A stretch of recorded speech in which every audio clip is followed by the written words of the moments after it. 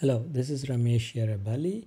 In this video, I will discuss the ST7735 display that we're using in 319K. The ST7735 display is a color LCD display. Let's look at a few characteristics of this display. It's a 1.8 inch thin film transistor LCD display. Basically, these kinds of displays are what are called active matrix displays, and essentially the technology that is used in making these displays is same silicon technology that is used in building computers, except it's been designed for displays. That's where the thin film transistor idea comes from. For us, in this course, we'll try to understand just a little bit about the details, but most of it will be whittled down to just a couple of simple routines you have to write. But let's look at a few features. First thing to know about this display, it's a 128 wide by 160 high pixel display with 18 bits per pixel, the 18-bit color. So it's 18 bits per pixel. We will only use 16-bit color in this class in our library, because it doesn't really make much sense to have a color value we send and which is not a character or a 16-bit or a 32-bit number. So we will use a 16-bit color. And because it's a 16-bit color, the red, green, and blue values will be represented by because 16 is not evenly divisible by 3. We will do 5 pixels for this, 5 bits for this, 6 bits for this, and 5 bits for this. The reason being is our eyes are more sensitive to green than they are to red and blue. Okay, so the next thing to know about our display is it uses an interface. The next thing to know is that it uses a SPI interface. SPI stands for synchronous peripheral interface. Now, this goes by many names. I2C is a name, SSI is a name, but bottom line for us is that we will be using multiple pins to connect this to our microcontroller. So our microcontroller will use multiple wires, but the actual protocol itself is a 4 or 5 wire protocol that we are going to use. This display is going to get its power from our microcontroller. So this is our ground. This is one of the pins that the ground comes. There is the backlight, which comes from our 3.3 volts. The ground comes from there. There is another VCC which goes from the 3.3 volts, but there are other pins. These 4 or 5 pins are mainly for us. The main things about those 4 pins are, one of them is a clock. Synchronous, the word synchronous means that the microcontroller and the display are operate in lockstep mode. So the clock is provided by the microcontroller and synced by the display. The LCD gets the display. So one of those pins is going to be the clock pin, which you will understand as this guy right here. That's the clock pin. The second thing that we need, second bit pin that we need, is a way to reset it. There's a reset pin. The third thing that we need, reset is just to start over. The third thing is to give it a command or data, the DC pin. The DC pin is saying that we can either issue when we write to it, we can either issue a command or we can issue data, and we'll see what the distinction between those are. So one of these pins, we'll either write a 0. When we write a 0, that's a command. When we write 1, it's data that we are sending to from the microcontroller to our display. The fourth pin of interest to us, which is where actually the bits that we want to transfer go over, and this pin is called the MOSI pin, which is basically our data, the pin on the line on which we transfer data. The data transfer goes on. The data itself can be either a command or data, as we will see. So let's just call that the transfer link, the TXD, if you will. The rest of the pins are there because there is the possibility of using an SD card on this, which we are not going to be using, but some of those pins are for that. And in this library that we are providing you, we don't have any use for it. Let's look at what modes our display can operate in. So there are two modes the display can operate in. The modes are, the first mode is what we call as the graphics mode, which is actually the more important mode, and the second mode is is what we call as text mode. And I'll first describe these modes, and then we'll get into how we actually issue commands and data to our display. We can think of our display as being made up of as I said, 128 pixels wide by 160 pixels high. That's the height and the width. And because we're talking about pixels, if let's say there is a pixel at some position that is y pixels down, and that's the notation we'll be using, and x pixels in this direction. Let's say there's a pixel somewhere here, and this is the pixel. And if I'm accessing this pixel individually, then I'm operating it in a graphics mode. Now, there are times when I don't operate on a single pixel, but I might operate on text. That is, for example, if I'm writing, let's say, a character. So let's say I'm writing a character out at the very top. So when I'm writing a character out, a pixel, we don't view it as a single pixel. We think of it as a 5 wide by 7 high window or area of pixel array in which we write the text. For example, if I'm writing a character, let's say if I'm writing the character X, X is an easy one, so I'm going to take the example of X. So if I'm writing the character X into that location, I might have a value. So X might simply mean that I will mark those pixels and those pixels like that.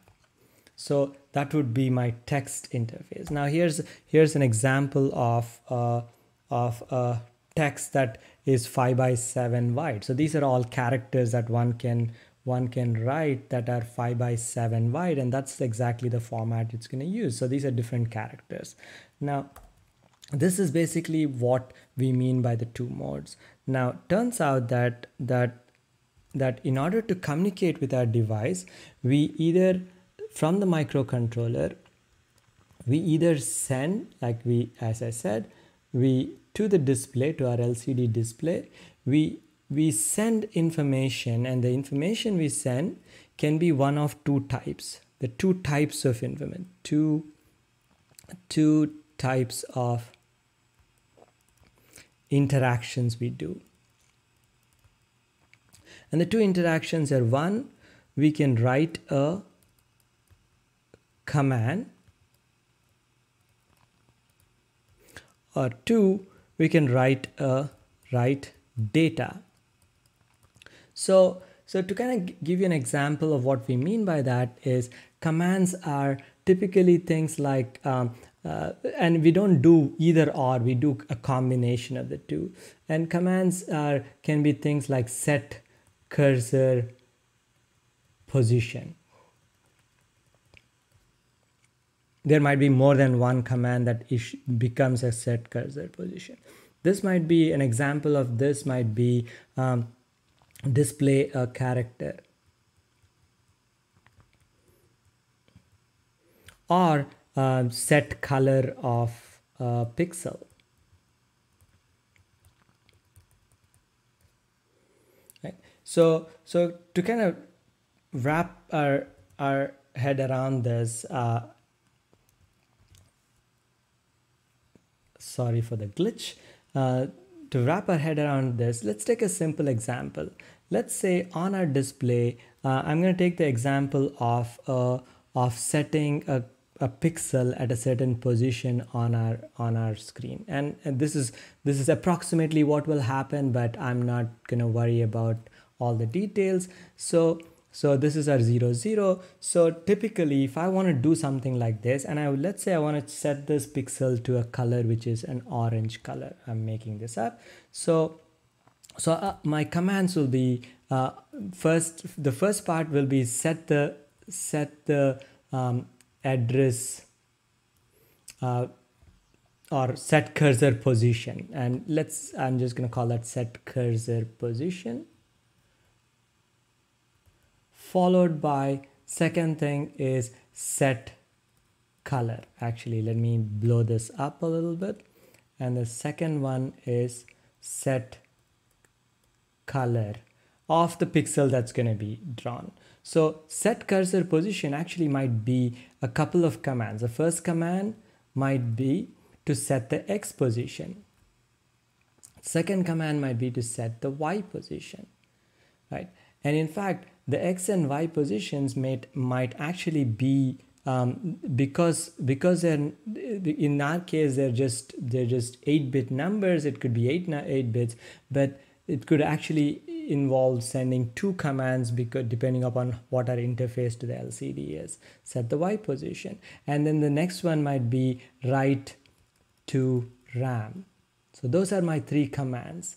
These are all commands, right?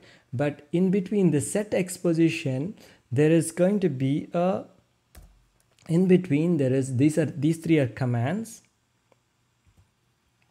command, but this is setting the X position, but I have to say what the position itself is. So between this, there'll be a data, the actual value of X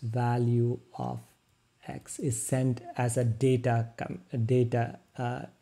command or data interaction, data actual value of Y, right? So, and similarly, the color itself might actually be two data values, data and data, because it's a 16-bit number. So we write these two as 8-bit values. So one of the things to remember is all our data values and command values, all of these are going to be 8 bits each. So we can only send 8 bits at a time. So we will our setting a pixel will look like that. So in fact, if you are curious, you should look at a function called ST7735 draw pixel, 7735 draw pixel function in one of the examples that John is going to discuss, the ST7735.c library he's going to discuss. That will tell you how this works. Okay, so let's break this down then. How does write command and write data work? So here's write command broken up into its simple steps. Now here's something to remember, because we are trying to hide all the details of SPI. All you need to know about SPI interaction between our microcontroller and our LCD display is the SPI protocol is the driver is entirely abstracted out using two registers for us, SSI0 SRR register and SSI0 DRR register. This is a status register and this is a data register. So these are the only two registers we need to know about. So everything we do as far as our interaction between these two are captured in these two registers. So what is a write command gonna look like? Here is the essence of write command, and I'll actually make this smaller so I can draw a flow chart for this. The idea here is very straightforward. We're gonna first check, look for a video on synchronization. So we're gonna check I'm gonna call this the status register bit 4 because I don't want to write all of those. This is status register bit 4, and I check to see if the device is busy. If the device is busy, then this bit will be high, and I keep checking till it's ready to take a command. If it's ready to take a command, then it'll be low, and so I take the DC pin and I set the DC pin to be equal to 0, and 0 tells us that we are issuing a command. Set that to 0 followed by the actual command itself. Commands can be different types of commands. As I said, some commands are to reset the machine, some commands are to set the X position, some commands are to set the Y position, and so on. So there's many commands. So the command itself is returned to the data register, to the DR. This is the status register. To the data register, we will write the command that we want to issue. And because guys might take a little while to respond, we want to be double sure that the command has been processed. So we will repeat this step again. This status register bit 4, we're going to take this bit 4, look for it to be, as long as it's busy, then we keep looping, and if it's done, we exit the subroutine because the command has been issued and has been successfully completed. So let's take a look at our other one, which is write data. Data is almost identical, except it's actually simpler. So write data is this, and again we're going to take the SRR bit 1 position because this is data, not bit 4, bit 1, and we're going to check this bit, and this bit is going to tell us whether it's ready for receiving some data. So this should say data, for issuing data to the LCD. So if it's a 1, then it's not ready. So if it's 0, it is ready, and then we're going to set that DC bit to be equal to 1. This is to say that we are issuing data and not, it's a data interaction and not a command interaction. And then once I do that, then I can actually issue the data itself. So I write to the data register, I write the actual data that I want to communicate, and we come out. So there is no need for a check again because the data is issued, and we realize that data processing is usually much faster than command processing, and also we will see that the synchronization, doing double synchronization can be a performance hit when it comes to data. Usually we issue a small command and then we issue a lot of data, so we don't need to be extra careful on issuing data. So that's all for ST7735. In lab 7, we'll be using it in text mode. So all you really need to know is the ST7735 draw character function and a draw string function. and these are pretty straightforward, and you will build on top of these. You will write your own functions called LCD out deck and LCD out fix that build on top of these.